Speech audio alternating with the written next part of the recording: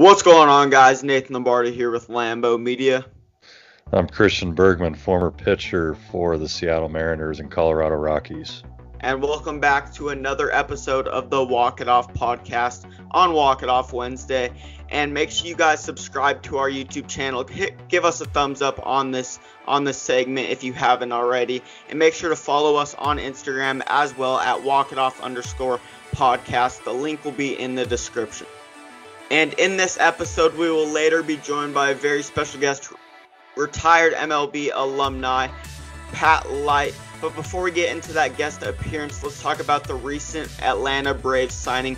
The Braves recently signed Yasiel Puig to a one-year deal due to Nick Markakis opting out. And to fill that spot, we've seen that before with the Colorado Rockies, with Ian Desmond opting out and them having to sign Matt Kemp. So this isn't the first kind of scenario we've had to see with a player opting out and a team having to go on to sign a new player.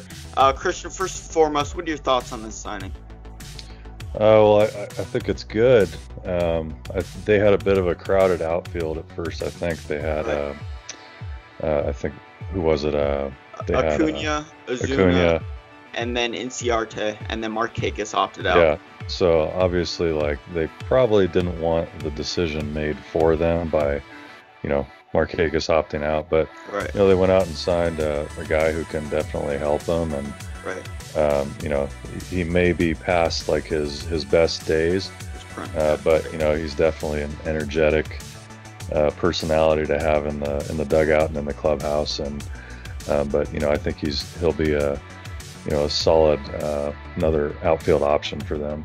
Right, exactly. I can see him filling that DH spot more often during this 2020 season due to the NL having the capability of using a DH, not just the AL. We talked about that in the previous episodes. So I could definitely see Puig filling that DH spot for the Atlanta Braves this season more often than not. But say one of these outfielders do get hurt, Puig's always going to be an option because he still has a cannon. He can still perform out in the outfield for the Atlanta Braves if they need him to. Let's just give a quick rundown on the absolute dominant, at least in my personal opinion, I think they will dominate in this 2020 season. Let's give a rundown on their projectable 2020 lineup. Ronald Acuna leading off, in my opinion, in the outfield. Ozzie Albies at second base. Marcell Ozuna in the outfield. Ender Inciarte in the outfield as well. Dansby Swanson alongside Ozzie Albies up the middle. Dansby Swanson obviously winning a College World Series in college at Vanderbilt. He'll play shortstop. Yasiel Puig, like I just mentioned, will most likely DH in my opinion. Yonder Alonso at first base with a lot of experience. Johan Camargo at third base, and Travis d'Arnaud catching, being behind the dish with a lot of experience. So there's definitely a good mix of veterinary and young talent on this team for this 2020 season. So I think that'll definitely help them down the line as a lot of these players have postseason experience, and some even having World Series experience as well. Yeah, I think the only real question mark is in their rotation. Right. They've got Soroka. He's legit. He'll be starting opening day. But behind him, I think I think Hamels is still a question mark. Yeah. They're not sure. I think inflammation or something like that. And they've got Felix.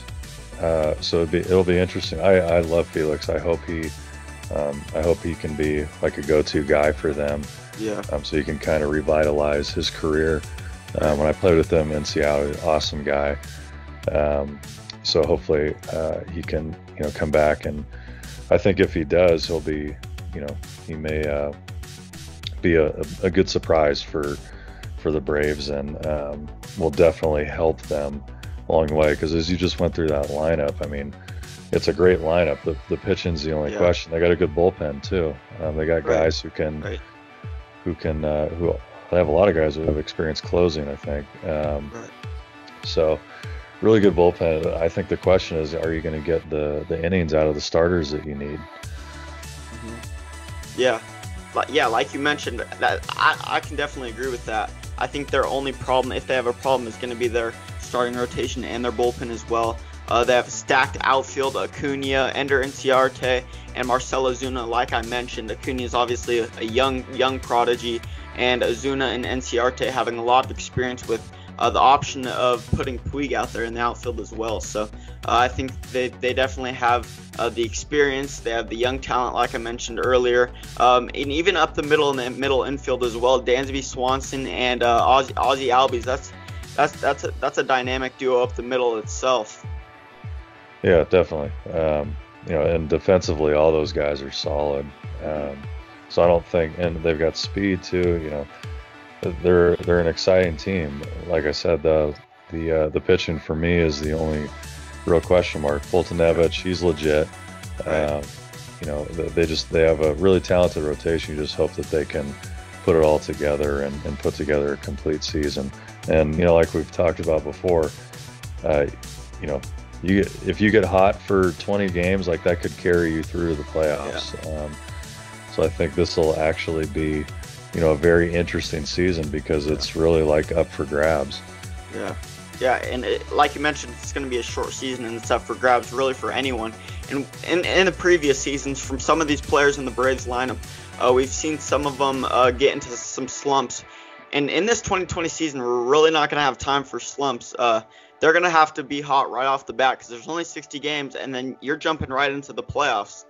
So it'll definitely be interesting. Yep, we'll see how it plays out. Yeah. And now that we wrapped up the conversations about the new Puig signing, let's transition into the amazing guest appearance of Pat Light. What's up, everybody? Today we are joined by a very special guest, former teammate of mine, Pat Light. He had a ridiculous high school career, it looks like, at Christian Brothers Academy in New Jersey. Claims 20-0 with a 1.52 ERA. We'll get into that maybe a little later if that's even real. Went on to Monmouth University, later drafted 37th overall in 2012 by the Red Sox. Made his debut in 2016. Later traded to the Twins in 2016 for Fernando Abad. Was then DFA'd, traded to the Pirates for cash. DFA'd, claimed by the Mariners, where he and I played together, and then was finally released in 2018. I was there that day, and we were just talking. I've never seen anybody so chipper after being released. But yeah, took it all in stride, but obviously got to do a lot of cool stuff. Now owns 2 restaurants, right? Correct. 2 restaurants, and also just started a podcast called Sorry We're Closed. And yeah, so that's what Pat Light is up to these days. But thanks for coming on. Yes, it is absolutely my pleasure. It's been too long, man. We had the loungemen. We had a lot of good times going from airport lounge to airport lounge, at least when they were open, because PCL outrageous airport times. Right. So they were unfortunately not always open for us, but we made the best of it. Yeah, so for those who don't know, we would make it a point to find out where the airport lounge was. That was kind of our way of making the PCL, Pacific Coast League, as show as possible. Even if we had to take a tram 3 miles from our terminal to get to that lounge, it was worth it for that free coffee. Yeah. Free horrible coffee. Yeah.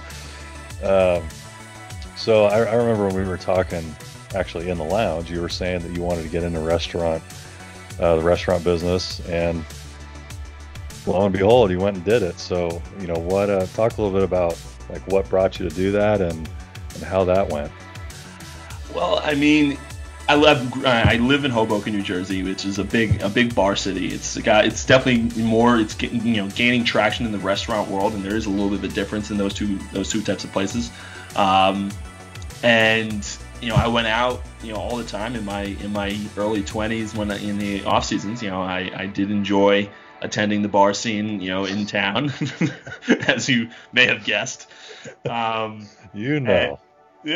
So anyway, I just end up doing it so often. You meet owners, become friendly with them, and happen to become friends with this one particular group. And it was actually 2 months after that fateful day in Tacoma where I got released that I was asked to do my first one. And it was a sushi restaurant, which I've never had. At that point had never had sushi in my life. So great investment choice. But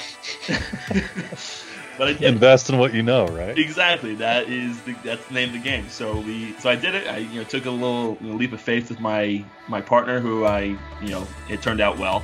And then this past year, last summer, I bought into this sports bar, which is a great place, one of the better places in Hoboken to go and have a few beverages, watch some football, stuff like that, or baseball.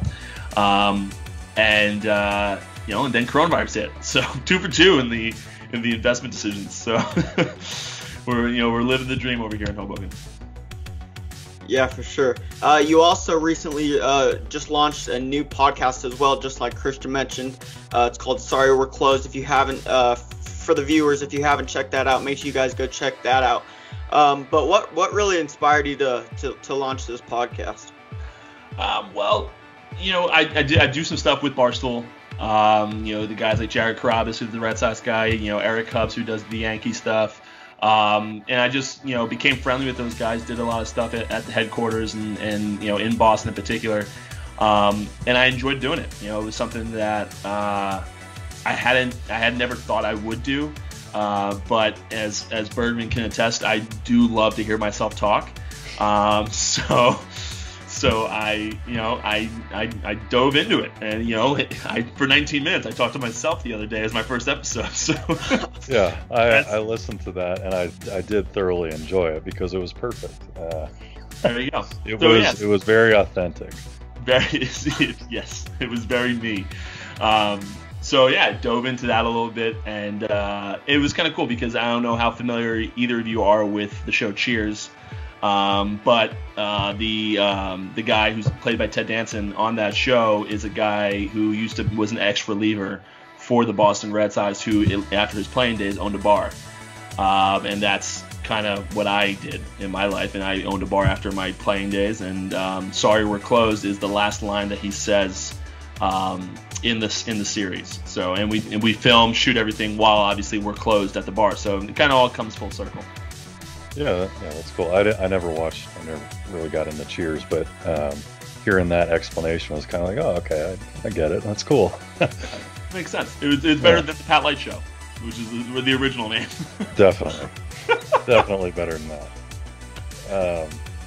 So talk a little bit about like your career as a whole. I only met you, unfortunately. I wish I'd met you a lot sooner than we played together. Yeah.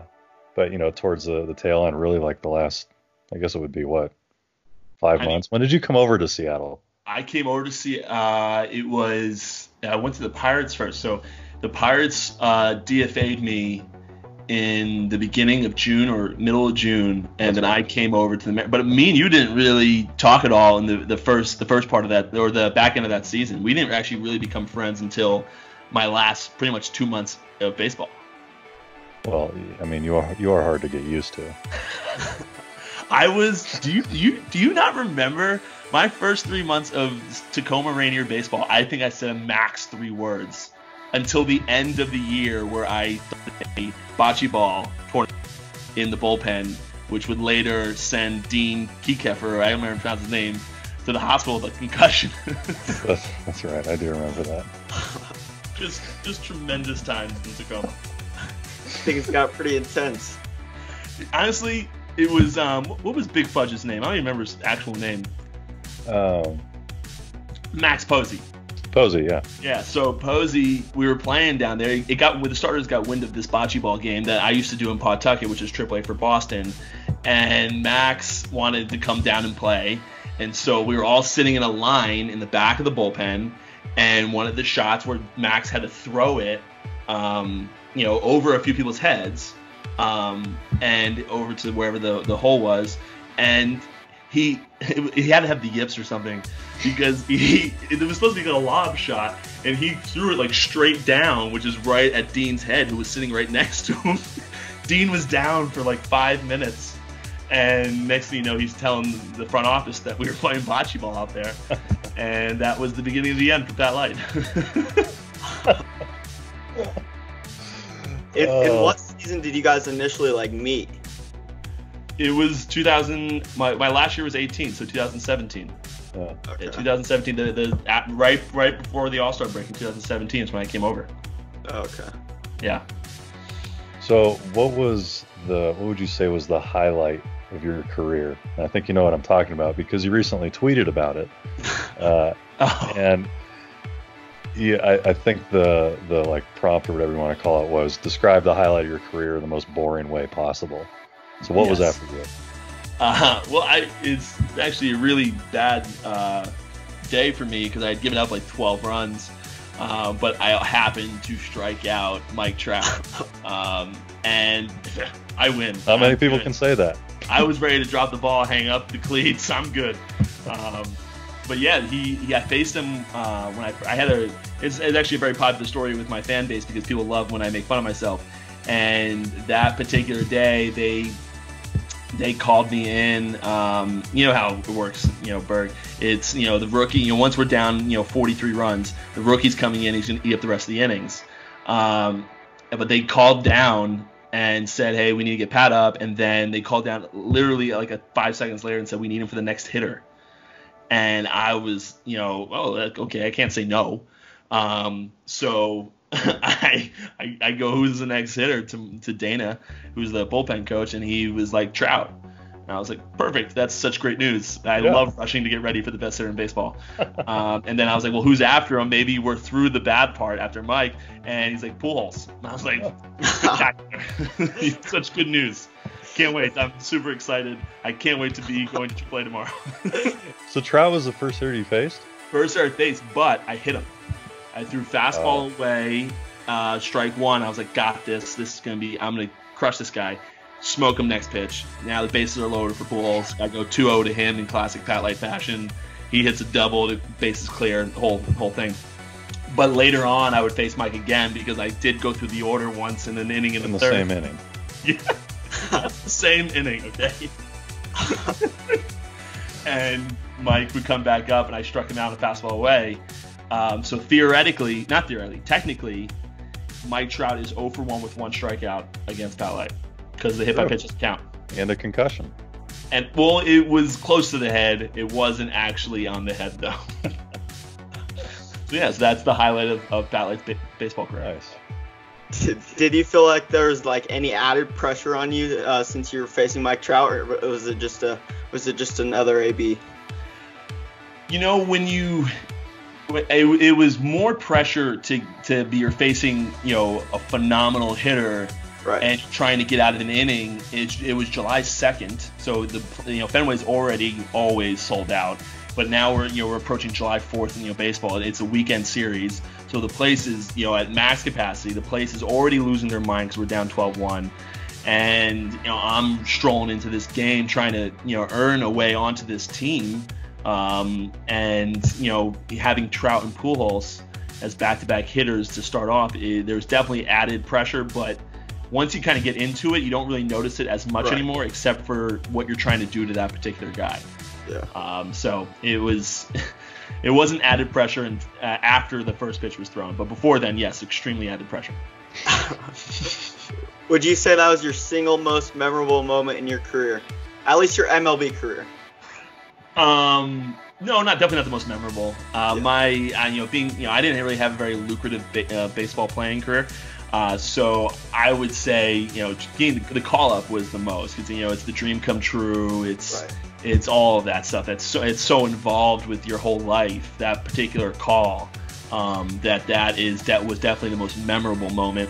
And then a close second would be beating Bergman and Hartz on a consistent daily basis. So that was definitely a close, and maybe even just 1B instead of 1A, just 1B. Then Trout somewhere at 3, 4, 5 area. Yeah. As you can tell, he thinks he is the Hearts master, and he's actually horrible.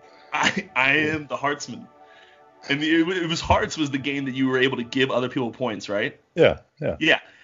I remember playing in some lobby and me being so frustrated because it's probably my own fault because I run my mouth, but every person, even my teammate, was trying to get, or no, you don't get teammates in Hearts. No teammates in Hearts. So the entire table was just trying to give me points. They would hold cards to not give other people points when that was the right move for the game, just to give me the points. It was so frustrating. Yeah, that. Yeah. So wrapping up, what is one thing? This may be hard to find. Okay. What is one thing that most people don't know about you? And I say it's hard to find because you talk so much. But what's one thing that most people don't know about you? I don't know. Again, yeah, I tweet constantly. My life's pretty much an open book. I mean, the thing that's popped up the most as a kind of a personality trait, which you got to experience a little bit, but you probably don't remember because it wasn't me, is that I'm actually fairly shy and reserved until we actually, we get into like an actual friendship or, whatever, some type of relationship where I know the person more. And I think most people don't. I know Eric Cubs over at Barstool, who grew up in my area, thought I was just a huge jerk growing up, because I was so quiet. It felt like I didn't want to talk to anyone. I was better than everyone. When in reality, it really is. I just don't. If I don't know you, I won't really talk to you. And I think based off my Twitter antics, my Instagram antics, and now if people are watching this podcast, this antics, I doubt people think that's something that is in me, to be quiet at any point in my life. So I guess that's probably the best answer. Honestly, I don't remember that you didn't say a word for 2 months when you first got to literally. That makes sense. Sat in the corner. Who was it was Kelly, Ryan Kelly. Yeah. It sat in the corner. I thought that guy wanted to murder me. He was a kind of a nut job. And I literally just sat in the corner and spoke to no one. Like I put my headphones in when I get there. I just did my own thing, and then that would be the end of I'd go out to the bullpen.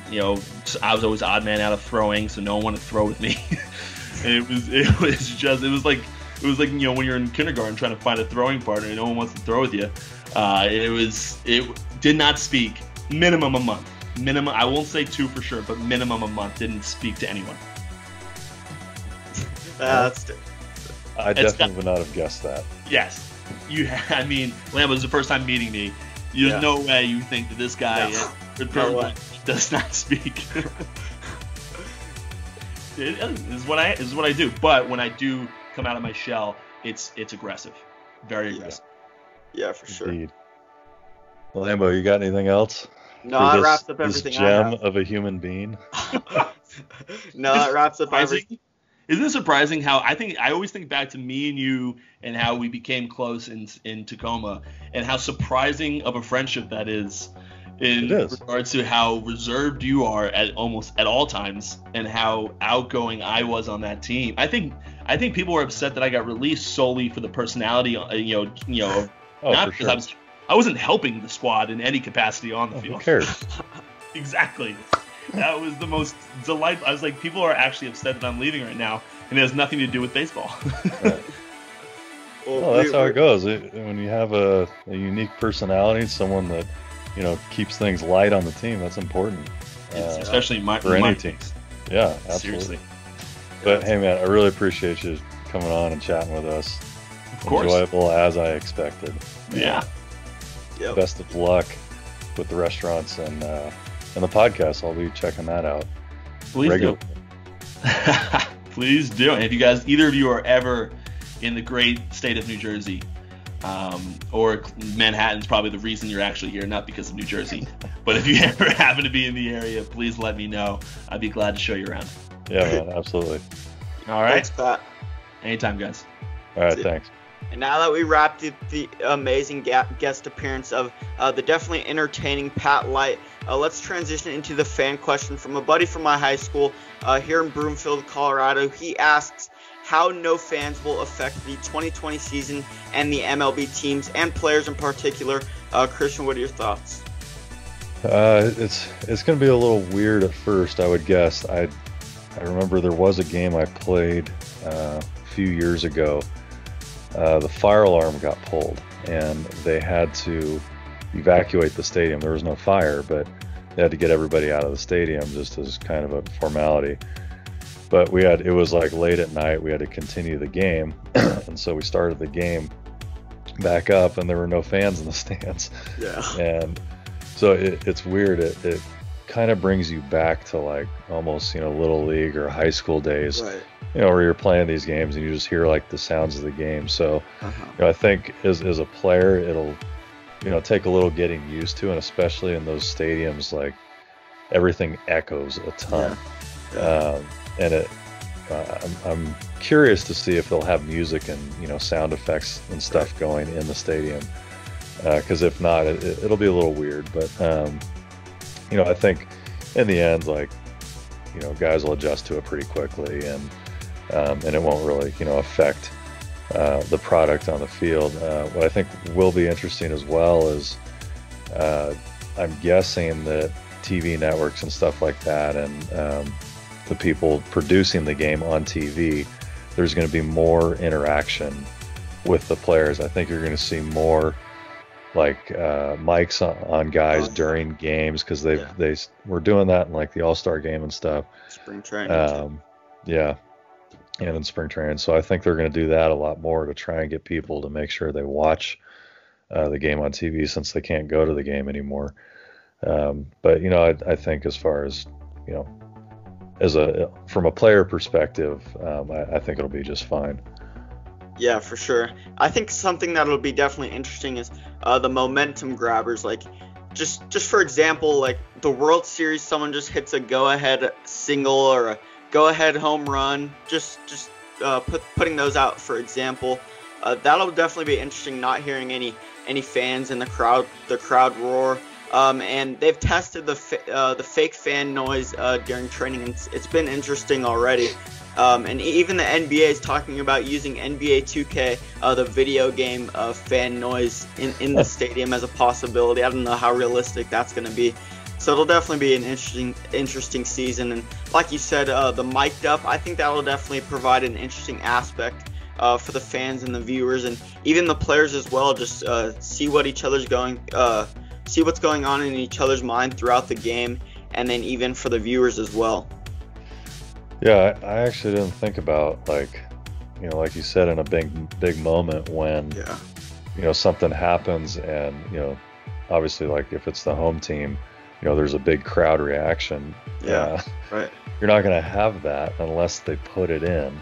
Yeah. And who gets to decide when and to what level they put the noise in? It's kind of it seems almost a little too artificial to me.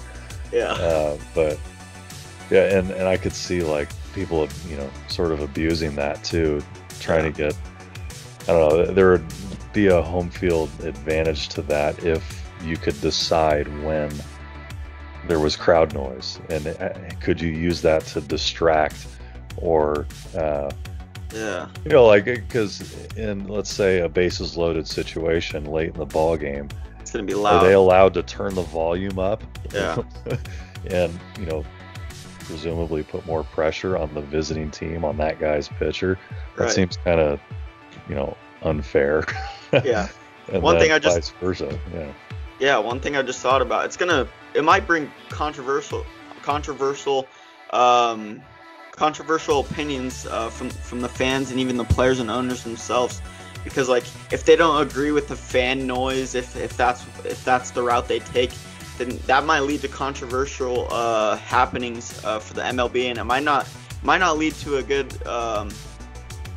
what's the right word? A good. It just opens up too many possibilities to. Yeah. Right. Screwing around with stuff. If it were up to me, I'd leave it out.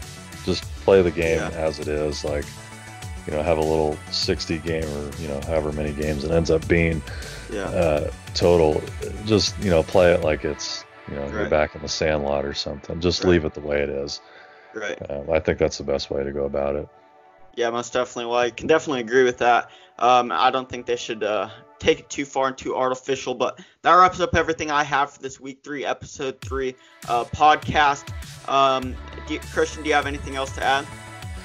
No, I really enjoyed talking to my old teammate Pat Light. He's definitely a character, and looking forward. So whoever we have next week has a tough act to follow, but make sure comment below any questions you guys have.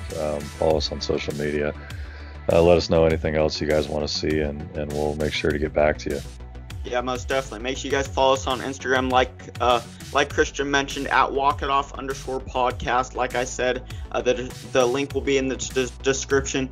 And we announce that week's podcast guest the Monday before the podcast drops. So that's where you can find who the podcast guest for that week is going to be. So that's kind of behind the scenes first-hand access. So make sure you guys tune in for the upcoming weeks. And thank you guys for tuning into this episode.